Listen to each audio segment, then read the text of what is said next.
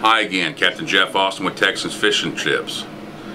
We've been fishing in the boat hole this week, and it's been very good. The same spring application as what I told you last week with the Pop-n-Cork with a 2-foot drop, or bouncing your artificials on the bottom. Gulps are working just as good as the shrimp. Concentrate the long drifts, and then notice where you caught your fish so you can go back and just drift the areas where you caught your fish. The first drift's always going to be a long drift across the whole flat. Then you're going to make note of where you caught your fish at, and then concentrate your second drift in the area where you caught your fish at. The boat hole is what I call a backyard fishing spot. This is the causeway that you come over to on the JFK. This is the humble bridge that cuts underneath here.